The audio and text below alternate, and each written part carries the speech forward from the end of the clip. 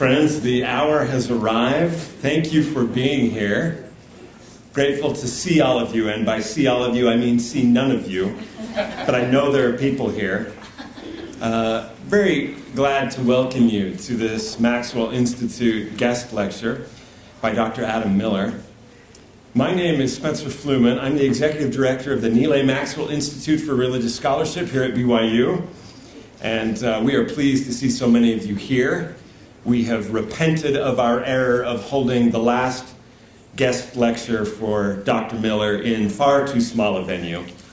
We learned our lesson, and we are glad to be here together. We're going to begin today's event with an opening prayer. And I've asked Dr. Catherine Taylor to give that opening prayer. This coming fall, she joins the Maxwell Institute as the Hugh Nibley Postdoctoral Fellow. So we are grateful for her today. Thanks.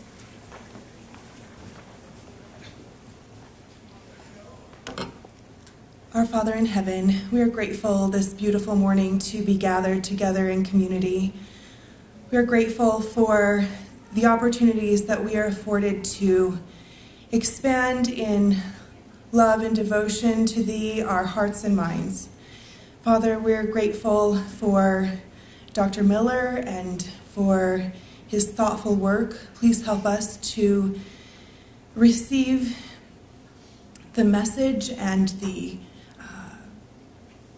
careful attention that he has put into his work today, that he may be filled with calm and Thy love.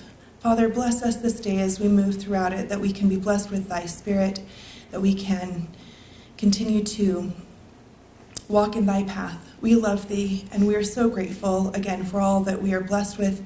Help us to be mindful and generous to all around us. And we say these things in the name of Jesus Christ. Amen.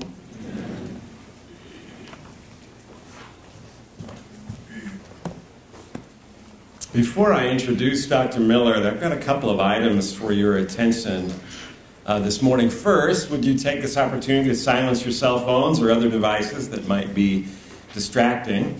Secondly, right before you do that, would you follow us on Twitter and Instagram and Facebook? What did I miss, Blair? Snapchat?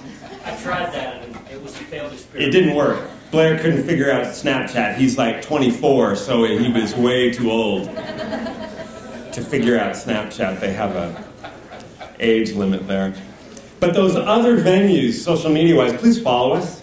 Please keep up to date with what's happening at the Maxwell Institute. We've got a lot of great things coming. Speaking of which, I don't want to leave an opportunity to tell you about next week's phenomenal event at the Maxwell Institute. If you love Adam Miller, you'll love our Maxwell Institute Symposium entitled Forgiveness and Reconciliation.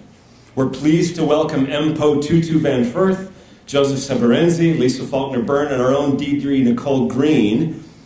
All of these folks have thought deeply about forgiveness and reconciliation and what that looks like in contexts like Rwanda and South Africa and Northern Ireland.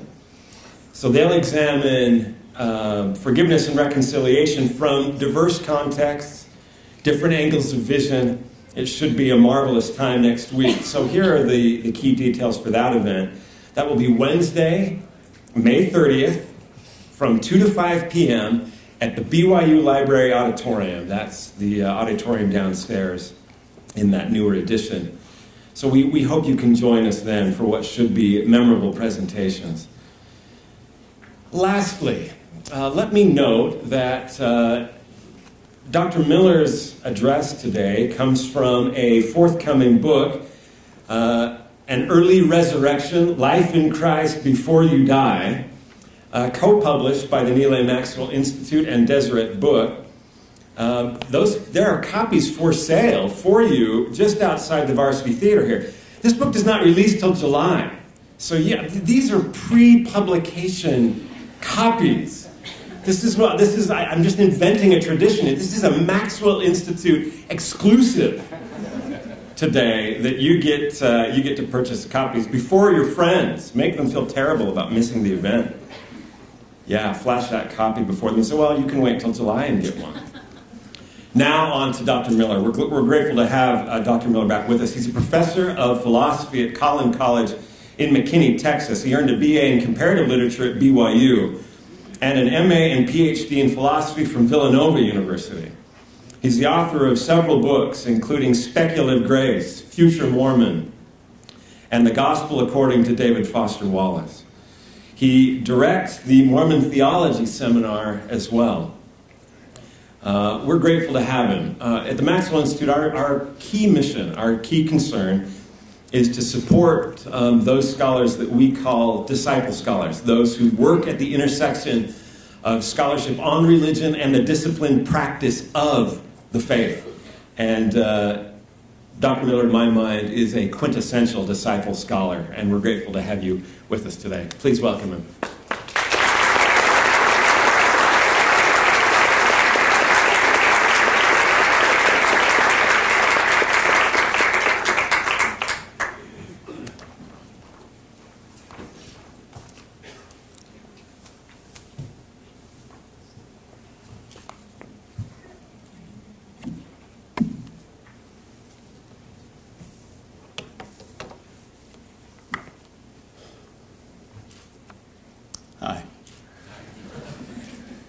Thanks for coming. I'm grateful to BYU for hosting us and for the Maxwell Institute for inviting me to come and speak. I love the Maxwell Institute. I love the idea of supporting disciple scholars. I love trying to be one. And I love Spencer Fluman for supporting that mission.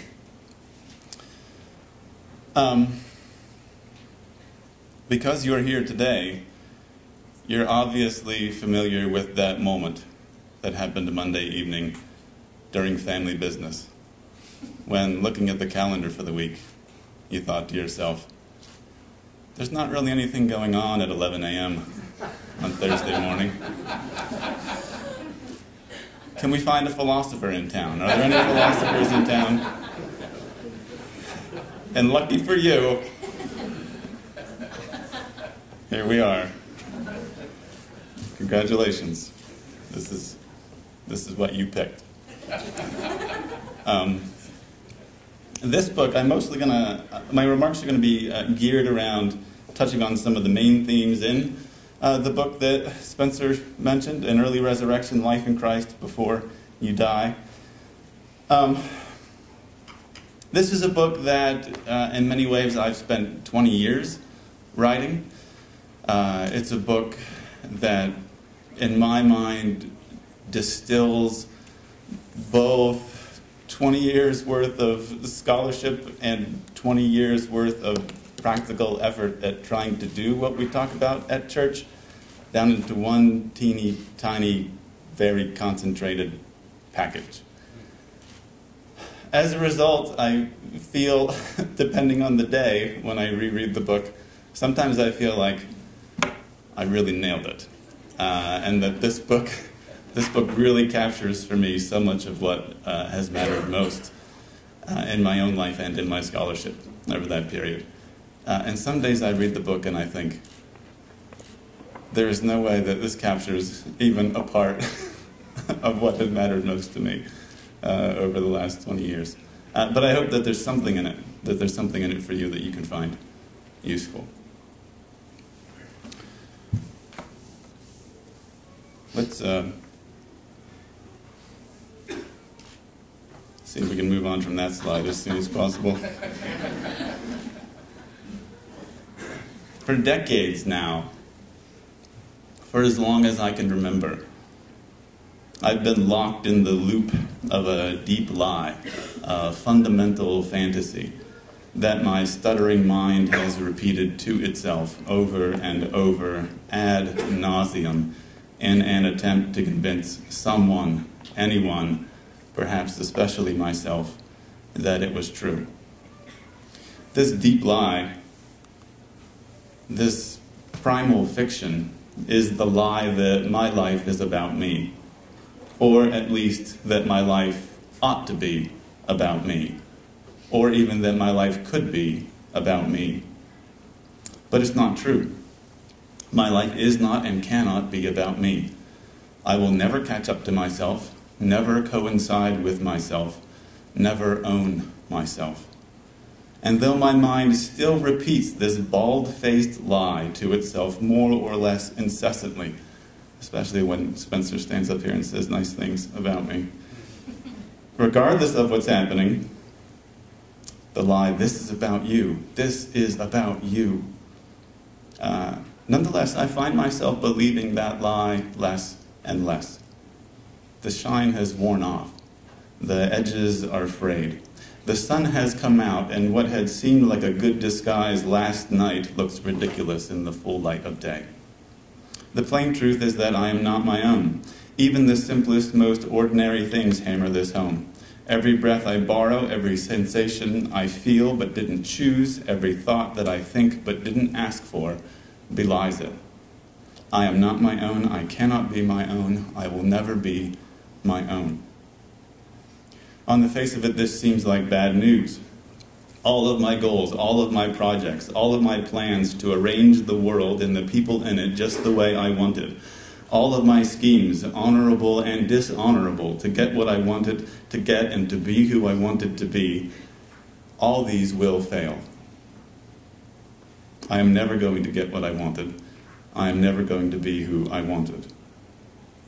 The only thing that props up this fantasy, the only thing that generates even an illusion of viability for this original sin, is time. The persistence of this deep lie depends on my mishandling time. It depends on my using time to cheat the obvious truth. I may not be my own, life may force me to admit, but I tell myself, that doesn't mean that someday, maybe far in the future, I won't be. Borrowing on the future, I can cheat the obvious truth of what it means to be human. Working on credit, I can project a fictional moment of triumph into the future, and then organize my life around a series of schemes to bring that fantasy about. In short, I can cheat the truth by stalling for time, by deferring payment, by postponing the moment of reckoning. And in that gap between the present and the future, I can play a sad and painful game of make-believe. I can pretend, in my pursuit of wealth or power or fame or pleasure or distraction, I can pretend that my life is about me. If you're much like me, and I'm sorry to say that in this respect you probably are, then you are familiar with this game of make-believe. You've been playing it all day. It's organized your whole week. It's kept you up at night for years. But you don't have to live this way. If you've got the stomach to hear it, I've got good news for you. The good news is that this supposedly bad news is actually the gospel of Jesus Christ itself. The good news of the gospel is that I am not my own. That my life cannot be about me. And that regardless of my wheel-spinning machinations, I can never, ever, worlds without end, belong to myself. The good news is that I don't have to spend my life looking for flattering props and playing make-believe. I don't have to spend my life stalling for time. I don't have to spend my life deferring the future. I don't have to live on existential credit. I don't have to spend my life postponing my redemption. Rather than pretending to be my own, I can be, as in fact I already am, Christ's. And rather than holding out for some fictional brand of future salvation, I can live that new life in Christ, that already redeemed life, here and now. To start this new life in Christ and break with that deep lie, these are the magic words, borrowed here from Marcus Aurelius, that you will need to say. Think of yourself as dead. You have lived your life. Now take what's left and live it properly. Think of yourself as dead. This is your new mantra. But you might protest, I'm not dead yet. This is a minor technicality. Because in Christ, it's possible to die while you're still alive. And having died early, it's possible for your resurrection to begin before you've even left this world. In Christ, time's grip loosens, and things start happening out of order. This is what a Christian life looks like. You're born, you're buried with Christ, your resurrection begins, and then you die. If Christ has his way, we'll all die before we're dead, and every one of us will yield our lives here and now to an early resurrection. If I keep this promise at arm's length, it's because I'm afraid. I don't want to die. I don't want to give up my life. I love my fantasies of self-possession. But this, as Paul describes it in Galatians 2, is how redemption works. Quote, I am crucified with Christ. Nevertheless, I live. Yet not I, but Christ liveth in me. And the life which I now live in the flesh, I live by the faith of the Son of God, who loved me and gave himself for me. This is what I promised when I was baptized. This is what I promised in the temple. This is what I promise again each week with the sacrament. I promise to turn my life over to God, to consecrate the whole of it, and I promise to do so now, not later. I promise to let go of my own life and my own name and take his name upon me. I promise to always remember him. I promise to think what he would think and to say what he would say and to do what he would do. I promise to pray for his will to be done, not mine. I promise to be part of the body of Christ. I promise to let the light and life of his resurrection shine in me. In this sense, resurrection isn't only for the next life. It's meant all the more for my troubled present. If I insist on postponing my death, then I also insist on postponing my redemption. But if I am willing to let my claim to my own life die now, long before my body fails, hopefully, and my heart stops, then Christ's resurrection can also begin to take hold of my body now. I can share in Christ's life in this world and in this flesh. I accomplish this ritually by way of baptism. Paul's description of baptism in Romans 6 may be the best in all of Scripture. Rather than describing baptism as an act of ritual cleansing, as we default to doing at every baptismal service, he describes it, scarily perhaps, as a death and a resurrection. I am buried in the water and then raised from the death into a new life. Here's the whole of his description from Romans 6. Quote, Know ye not that so many of us as were baptized into Jesus Christ were baptized into his death? Therefore we are buried with him by baptism into death, that like as Christ was raised up from the dead by the glory of the Father, even so we also should walk in newness of life.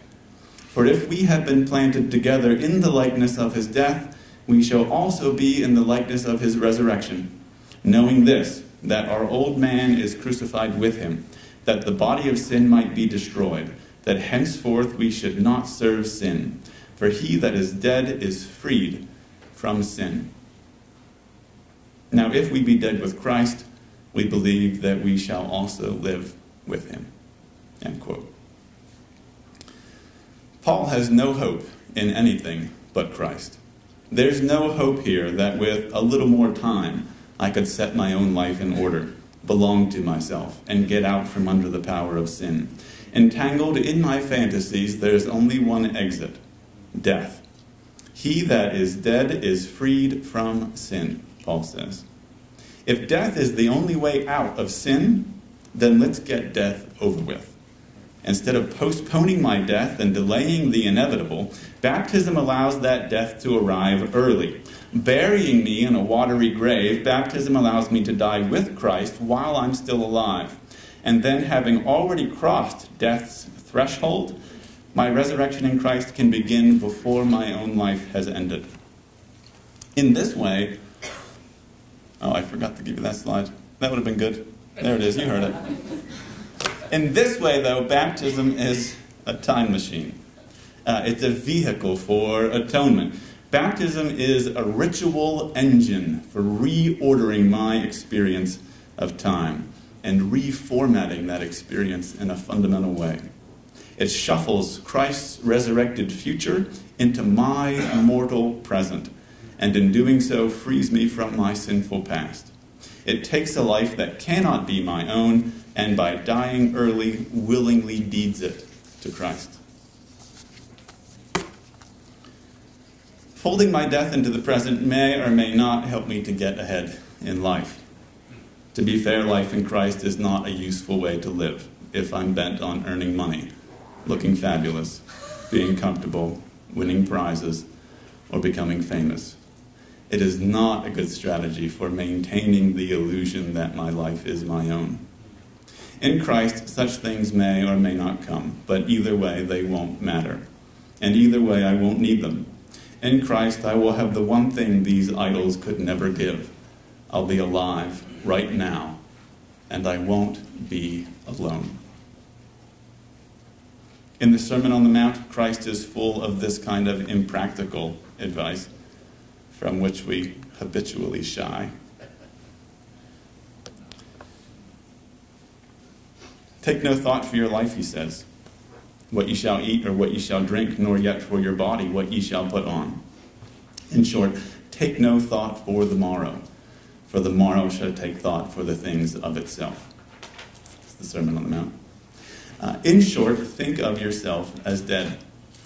Think of tomorrow as already lost. Jesus' reason for saying this is simple. Take no thought for tomorrow because, quote, no man can serve two masters. For either he will hate the one and love the other, or else he will hold to the one and despise the other. It's impossible to serve God and mammon.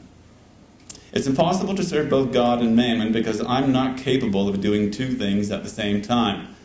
I'm often not capable of one. Multitasking is a myth. I can't serve two masters. Either I can die to the present for the sake of my future, or I can die to the future for the sake of the present. But I can't keep both. There's no third option. If instead of postponing Christ, I choose to care for the present, then I leave the future in Christ's hands. I trust him with it. Trusting Christ with the law's future fulfillment, I become capable of caring now in ways that can actually help fulfill the law. Rather than worrying about life, I become capable of living it.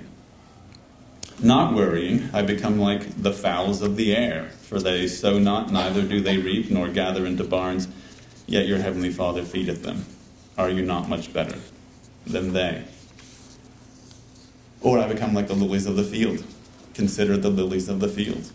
How they grow, they toil not, neither do they spin. And yet I say unto you that even Solomon in all his glory was not arrayed like one of these. My job is simple.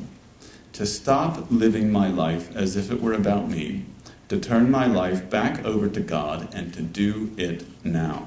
My job right now is to seek ye first the kingdom of God and his righteousness. When I accept Christ as my master, I die early, and time's polarity gets reversed. Rather than always being attracted to the future, time becomes full, and the present becomes magnetic. Drawn by the pull of the present into the thick of time, I'm resurrected early. But when I'm absorbed in caring for this present world, time doesn't go away. Goals don't go away. Desires don't go away in Christ. The future doesn't go away in Christ. The law doesn't go away in Christ. They all remain in play. In the present, I care for time. I don't escape it. I still have desires, but now I don't put my trust in them. I still keep the law as I'm able, but I don't trust the law. I put my trust in Christ. As a matter of course, I want things because I want something from them. I want peace, I want happiness, I want love.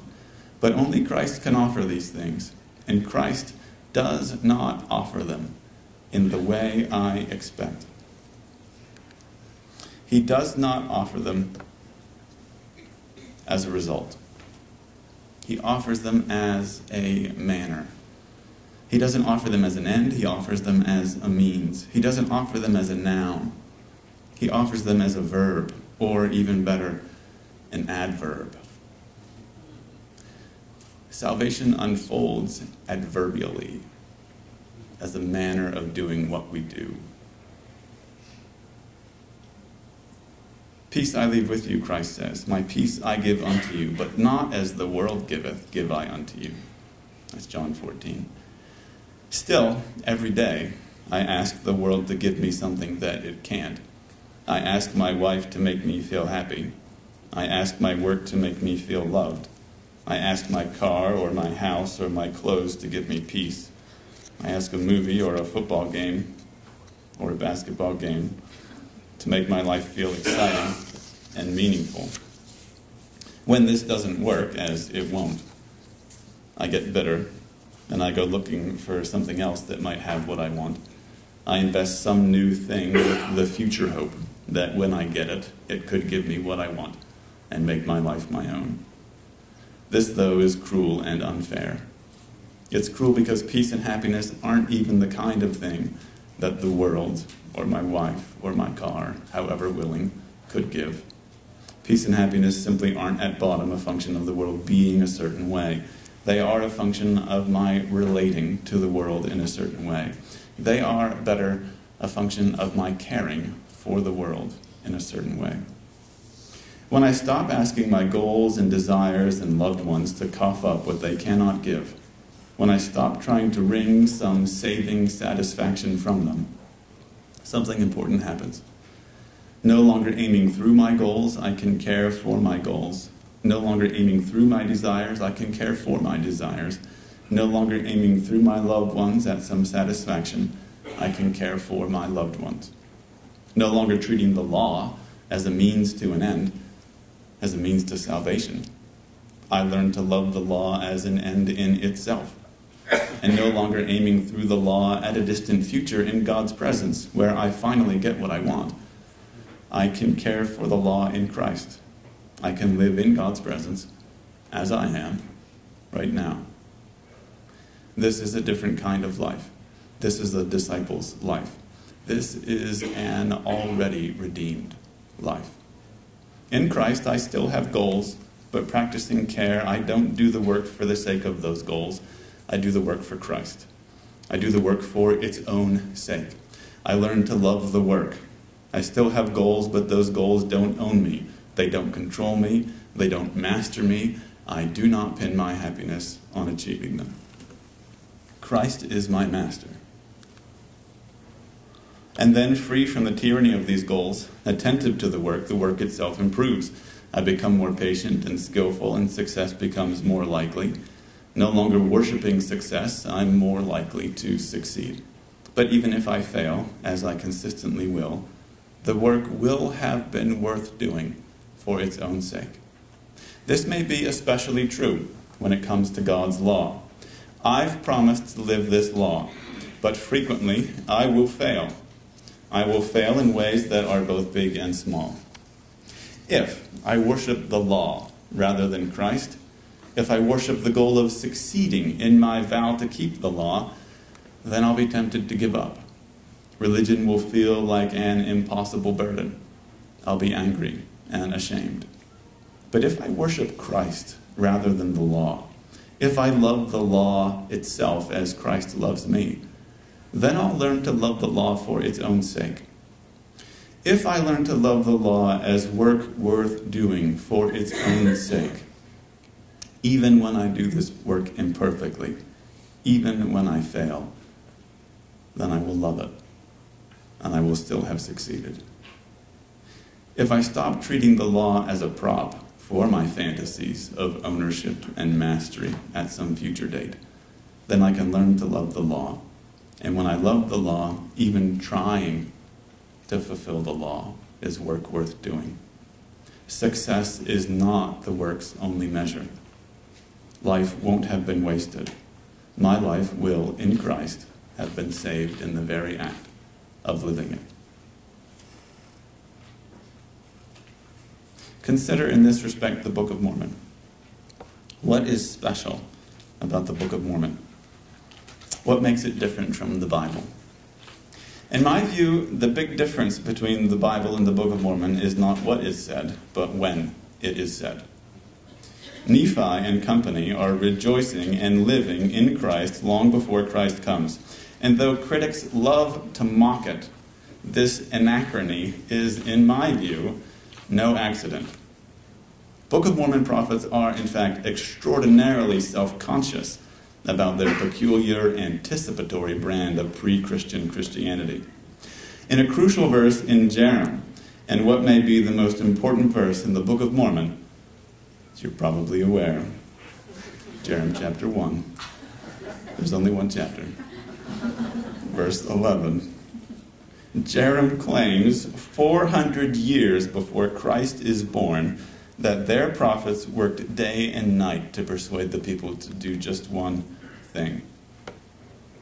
Quote, "Wherefore the prophets and the priests and the teachers did labor diligently, exhorting with all long-suffering the people to diligence, teaching the law of Moses and the intent for which it was given, persuading them to look forward unto the Messiah and believe in him to come as though he already was."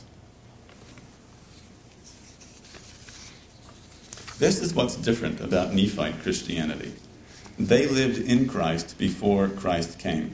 They lived Christ's future in their present. They did not postpone their deaths, and thus they did not postpone their redemption or resurrection. This is what the Book of Mormon makes plain. To live a Christian life is to live in Christ as if he were already present. As a Christian, I, like the Nephites, must learn to live as though Christ were already here. I must learn to live time out of order. I must die to the future hope of owning my own life and sacrifice that life to Christ in the present. For the Nephites, the temptation was to think that Christ only belonged to the future. For me, the temptation is to think that Christ only belongs to the past, or, again, to some future world. Either way, the temptation is to think that Christ does not belong to the present. But a past or future Christ is not enough. It is not enough for me to believe in the past or future idea of Christ. To be a Christian, I have to learn to share my life with Christ now, in the present. Whether I'm waiting for Christ's first coming or his second, my job is to live in Christ as though he were already here. My job is to live right now as if I had already passed through death's veil and into the presence of God. My job is to think of myself as dead, and then take what's left of my life and live it properly. My job is to live my promised redemption in the present tense. In chapter 6 of Mormonism and Early Christianity, Hugh Nibley, pictured here, offers a parable that describes what this looks like. The parable is a little bit long, but I'm going to read you a good chunk of that. Quote, "Imagine then a successful businessman who, responding to some slight but persistent physical discomfort and the urging of an importunate wife, pays a visit to a friend of his, a doctor. Since the man has always considered himself a fairly healthy specimen, it is with an unquiet mind that he descends the steps of the clinic with the assurance, gained after long hours of searching examination, that he has about 3 weeks to live. In the days that follow, this man's thinking undergoes a change. Not a slow and subtle change. There is no time for that, but a quick and brutal reorientation. By the time he has reached home on that fateful afternoon, the first shock of the news has worn off, and he's already beginning to see things with strange eyes. As he locks the garage door, his long-held ambition to own a Cadillac suddenly seems unspeakably puerile to him, utterly unworthy of a rational, let alone an immortal being. This leads him to the shocking realization in the hours that follow that one could be rich and successful in this world with a perfectly barren mind. With shame and alarm, he discovers that he has been making a religion of his career. In a flash of insight, he recognizes that seeming and being are two wholly different things, and on his knees discovers that only his Heavenly Father knows him as he is. Abruptly, he ceases to care particularly whether anybody thinks he is a good, able, smart, likable fellow or not. After all, He's not trying to sell anyone anything anymore. Things that once filled him with awe seem strangely trivial, and things which a few days before did not even exist for him now fill his consciousness. For the first time, he discovers the almost celestial beauty of the world of nature, not viewed through the glass of cameras and car windows, but as the very element in which he lives. Shapes and colors spring before his senses with a vividness and drama of which he never dreamed. The perfection of children comes to him like a sudden revelation, and he's appalled by the monstrous perversion that would debauch their minds, overstimulate their appetites, and destroy their sensibilities in unscrupulous plans of sales promotion. Everywhere he looks, he gets the feeling that all is passing away. Not just relatively because he is saying goodbye to a world he has never seen before, but really and truly.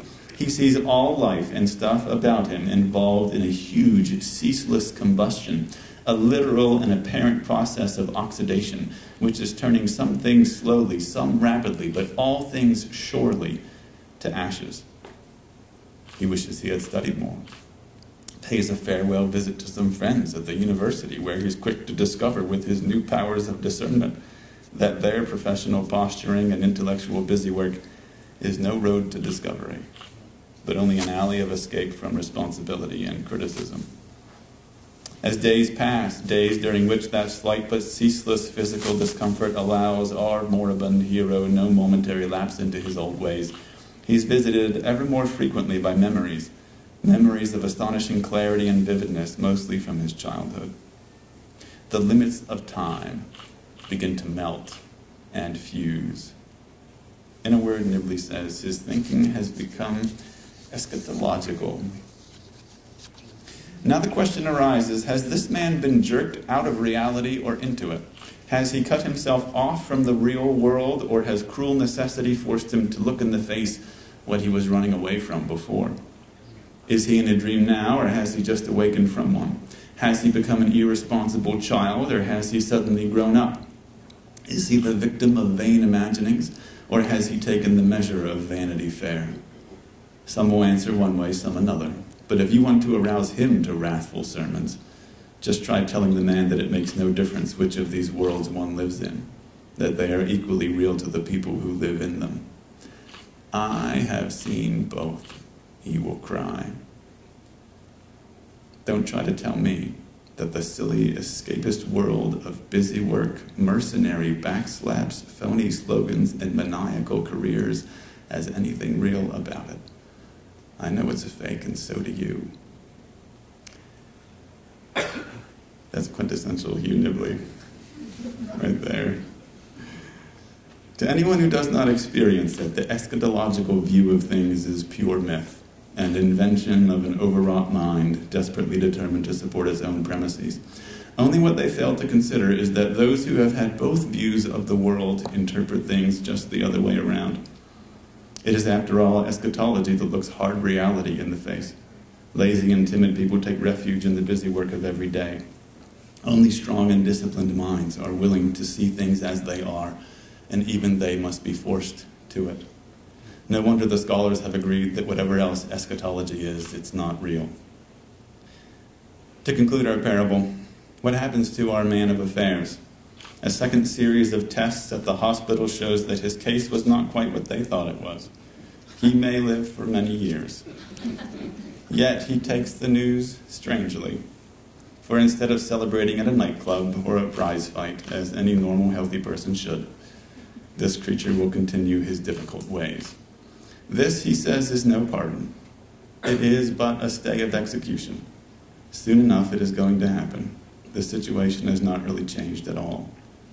So he becomes religious, a hopeless case, an eschatological zealot, a Puritan, a monk, a John Bunyan, a primitive Christian, an Essene, a Latter-day Saint. End quote. I have a lot of questions. There are many things about which I am uncertain. But on this count, I am convicted. Slowly but surely, this very thing has been happening to me. My lies are crumbling. My fantasies are failing. Time is getting pulled inside out. And my life, mercifully, is less and less my own. Something is happening to me, and as best as I can tell, it is the very thing described in our scriptures. It is the very thing that Paul calls life in Christ. It's doubtless true that I've lived an ordinary life with only ordinary failings. Even as a sinner, I am unexceptional. But it has still been hard for me to believe that Christ could, in the end, save me. It took a long time for me to believe that some kind of future with Christ was possible. If there's a minimum bar for finding forgiveness and qualifying for sainthood, I didn't see how I could meet it. For my hope in Christ to grow, I needed time. I needed to let some ideas and ambitions go. I had to learn about obedience and service and discipline. I had to learn some humility. I had to learn something about how to pray. But as I worked at this, something else happened. Christ, like a thief in the night, came when I wasn't looking. Before I was ready, he broke into the present and claimed me as his own. Christ, the life of the world, showed up unannounced in the daily living of my ordinary life. This isn't what I expected. I expected to struggle my whole life to earn a distant future with Christ. I expected to patiently curate my life for decades as some kind of winning proof that possibly, eventually, I might deserve to live in God's presence. Instead, I found Christ ready to save me. I found Christ already wanting to share my mortal life. I found Christ wanting to live in me. I'd been living as if the day of miracles had not yet come, as if revelations had ceased, as if God were dead or asleep, as if Christ were fine china, locked away for a special occasion at the end of time. But this wasn't the case. Surprised by Christ, I've had to learn something new. I've had to learn what the Book of Mormon was trying to show. I've had to learn how to live right now as though Christ had already come. I've had to learn how to believe not just in continuing revelation, but in continuing redemption. I've had to learn to believe in what we might call an early resurrection. Thank you.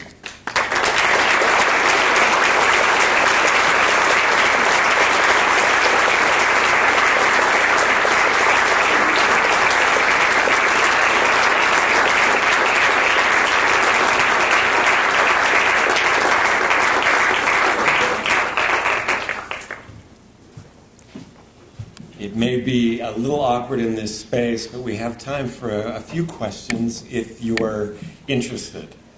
And it'll be impossible for either of us to tell if you have one. So if you have a question, could you come maybe here? That's about as close as we, or there. Raise a hand and then Adam can respond. We've got about 7 to 8 or 8 minutes or so that you can ask if you'd like.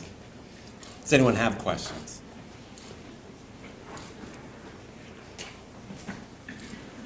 Yeah.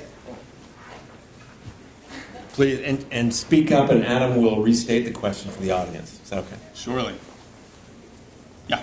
So I just finished your letters to the Young Mormon, and I have a 15-year-old, and he told me last night he skipped Young Men's, he went to the skate park, and I was very upset.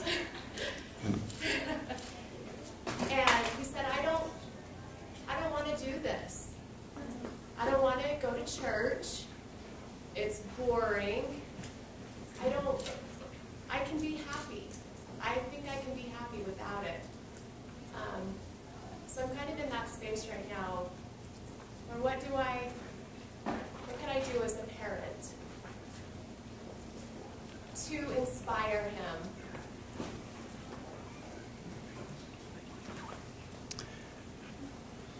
The question is, her son finds church boring, if you can believe it. And I don't know what your ward is like, but and he thinks that he can find happiness without going through all the trouble of church. What can we do about it? If that's God, let's take that call. No. Well, it's pretty hot down there. It might be the other end. That's a good idea. We'll not take that one. Phoenix, Arizona. Well, what can we do? Is the perennial question, right? What can we as parents do? We certainly can't force people to it. It's not the kind of thing it is. Even if it were in our power to force people to try after it, forcing them would never show them the thing they were looking for. In the end, the very thing that we're looking for is that willing relinquishment of our own lives, and that he has to come to on his own. I mean, you and I can attempt to exemplify the joy of what a life in Christ looks like. But everybody's got to sort it out for themselves. There's no cheating. There's no cutting the corners here. You can, I think, rest assured that life will work relentlessly to disabuse him of the idea that he could be happy without it, that he could be happy owning his own life, making his life about him. Life will, at every turn, show him that's not the case. It's true for all of us. That will be hard, though. That's all I got. You're welcome. A gesture of sympathy. I think we got a question over here first. Yeah. So I really, really appreciate the idea that it's like what you were saying in Letters to a Young Mormon, that you need to give up stories. Yeah. And that privileging stories over life is the root of sin. Yeah. But it makes me wonder, like, oftentimes I'm in a space where it's almost like I feel like I don't believe anything. Like, not even, it's almost like a pathological skepticism almost, to the point where I feel confused and isolated and scared in a world that doesn't make sense. What is the role of certainty in a Christian life? What is the role of certainty in a Christian life? Especially in the face of the confusion and commotion of the world as it presents itself. To be good at philosophy, you have to be good at two things. You have to be good at abstraction, speaking in extraordinary generalities, and you have to be good at doubt. I am in many respects a professional skeptic, honing for decades my capacity to be skeptical about things. It seems to me if I find myself in a place where I'm not sure exactly what to believe, that's a hard and difficult and dangerous place, but it's potentially a good place if in that moment of confusion and uncertainty, I relinquish my will to be in control of knowing what the story is. If in that moment I can place my confidence in the fact that the truth is going to be true regardless of whether I believed in it, then there's a kind of freedom in that also allows me to connect in perhaps a deeper and more direct way with the truth than I would be able to if I were relying on my own stories and versions of that truth. But it's a hard and difficult place. And it's the kind of place that everyone ends up at some point as a result of the fact that life will relentlessly disabuse us of the fact that our own stories could work or be enough or capture what's really at stake. Again, that's a kind of half. It's kind of half measure, but it's true. I hope so. I think so. Yeah. It seems true. Yeah. What can we do? What do you want? One or two more? Two more. Spencer Fluman says.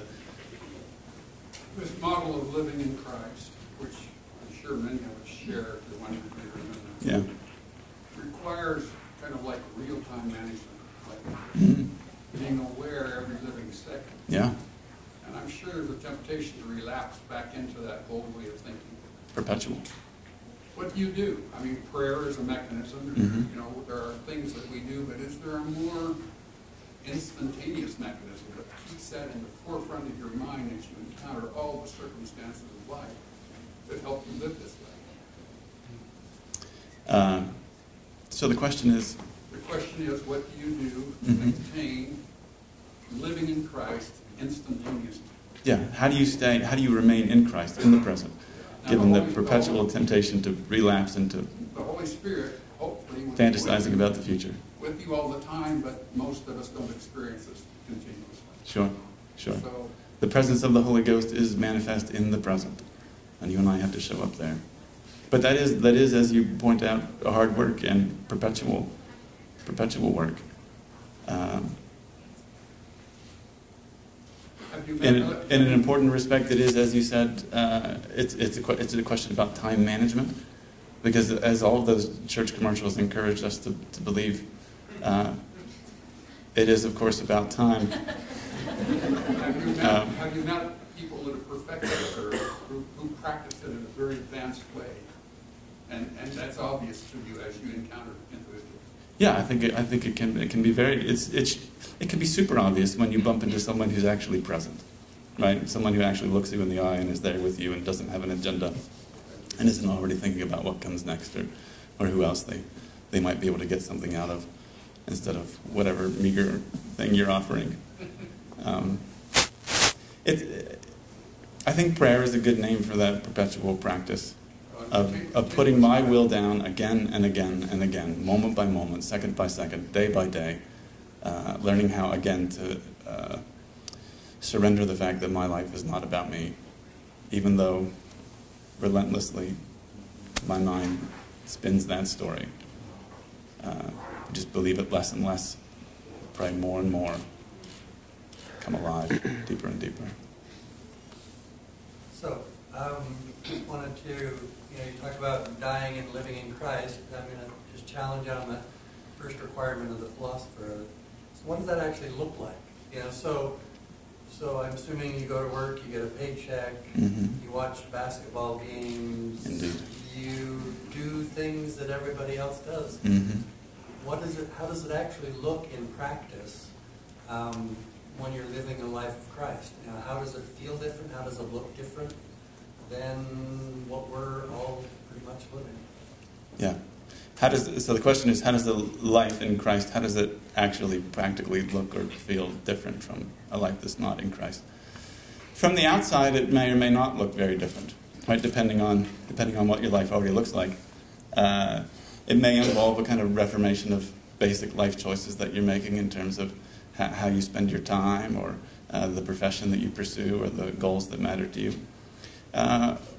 Or you may already be a decent human being, in which case it may not look very different from the outside. But the difference, I think we could say, as I mentioned in the talk, the difference doesn't hinge straightforwardly on nouns or verbs. It hinges on the adverb. It hinges on not straightforwardly on what it is that I'm doing, but the way it is that I'm doing the thing that I'm doing, and the way that the manner in which I do it may not be super obvious from the outside that it's different from what someone else is doing. But what feels different about it? What feels different about it is that it feels alive. It feels alive. It feels like instead of waiting for my life to start, it feels like I'm in it. It feels like I'm awake. It feels like I'm free. It feels like, as Hugh Nibley put it here very dramatically, It feels like the limits of time have melted and fused. And that sounds very high-flown and mystical and philosophical, but it's a very common experience. It's a very common experience for you and I to be so selflessly absorbed in what we're doing that we lose track of ourselves and simultaneously lose track of time. Those two things go together. If I'm keeping track of time, you can be sure I'm keeping track of myself. If, however, I've lost track of myself and the thing that I'm doing is not about me, I will also lose track of time. And that loss of self and time is, I think, a kind of bare, fundamental, existential exposure to the presence of God. That's what it looks like. That's what it feels like. To eternity itself, right? Eternity shows up here not as something that happens after time, but as this thing that wells up inside of time when we lose ourselves. And it feels good. It feels liberating.